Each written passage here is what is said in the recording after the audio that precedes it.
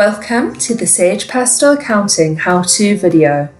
In this video, we will demonstrate how to process payments and receipts using the cashbook.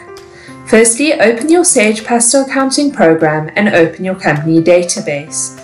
You can then click on the cashbook icon or go to Process, Cashbook, Process Cashbooks. The Process Cashbooks processing screen will display.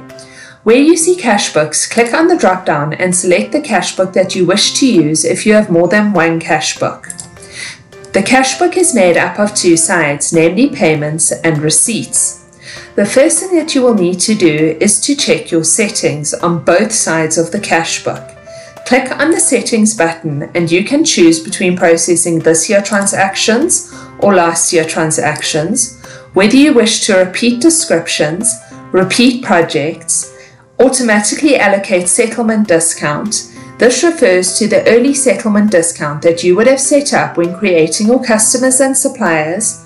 Whether you wish to invoke open item, which refers to open item customers and suppliers.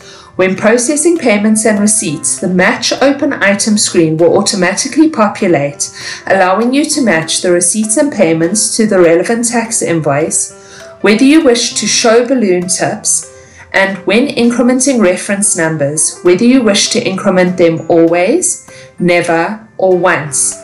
We strongly advise that you always increment reference numbers. This means that each reference number will be unique, and when reconciling your account, you will be able to easily reconcile them. If you do not automatically increment reference numbers and you have transactions with the same reference numbers, these transactions will consolidate, which may make reconciliation more difficult. You can then choose whether you wish to process using tax or not, and if you do choose to process using tax, you can set up a default tax type. This is merely the tax type that will be automatically selected, however you will be able to change the tax type. You will then need to set in a default entry method, be it exclusive or inclusive. Once you have ticked the settings that are relevant to you, click on Close and do the same on the receipt side of the cashbook. Please note that you will need to do this for every cashbook and on each side of the cashbook. Once your settings have been set up according to your preference, you are ready to start capturing your payments and receipts. Payments are where you pay for goods and services rendered to you. Firstly, you would need to select the period to work in. You would then need to select the date of the transaction, as well as if you are processing directly to your general ledger accounts or to your supplier. You would then enter the account that you are using. Once you have entered the account, you would enter a reference number. Once you have entered the reference number, you can enter a description. If you click on the magnifying glass, there are preset descriptions for you with abbreviations. You can use the abbreviation to quickly enter the description. You can set up new abbreviations, or you can use the preset abbreviations. Alternatively, you can type in the description using your keyboard. If you are processing to an open item customer or supplier, you will not be able to set the tax. The reason for this is that the tax has already been allocated on the invoice. Enter the bank amount that you are paying, and you can then enter a discount and a project.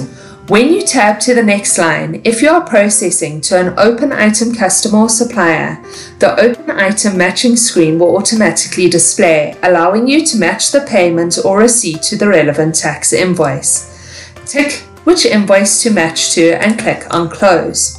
You can now continue to process all of your payments. If you are processing directly to the general ledger, under the GCS column, you would select G.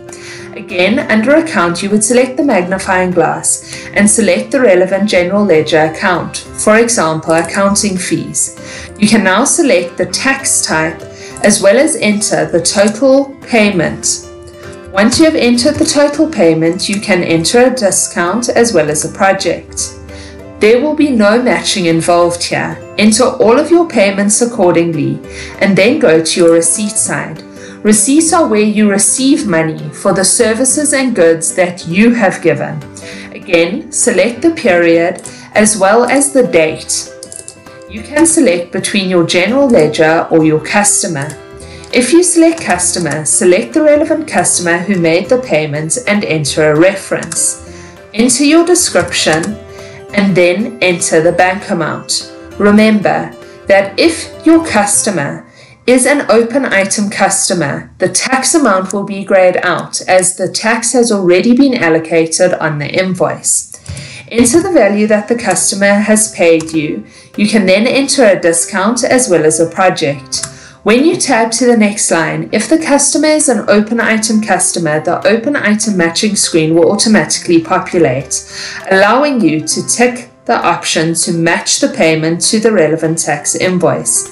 Select which invoices the payment applies to and click on Close. If you are going to process directly to the general ledger account, you would select G. Again, by account, click your magnifying glass and all the general ledger accounts will display. Select the relevant general ledger account and you will notice that the reference numbers are incrementing automatically based on my settings. Enter the description and again, enter the tax and the amount that you received. If you tab to the next line, you will see that because this is directly to the general ledger account, the open item screen does not automatically populate. Enter all of your receipts accordingly. Once you have captured all of your payments and receipts, you are ready to update your batch. You can then click on Update. You will be asked if you wish to update the receipt batch, if you are on the receipt side of the cash book, or if you're on the payment side, if you wish to update the payment batch. You can also select the option to update payments and receipts batch. Select which option you wish to use and you will then be given the Process Cashbook Update Cashbook Processing screen. You can then tick the option to back up before updating, to print the batch, and if you are using checks, to print checks. Make your relevant selection and you can click on Update. If you select the option to back up before updating, the file backup screen will display asking you where to back up and to select a folder. Make your selection and click on Process. You will be advised that Pastel is ready to test your backup and to click OK to start the testing operation. Click on OK. Once the backup has been tested, you can click on Close. The batch will then be updated to the general ledger accordingly.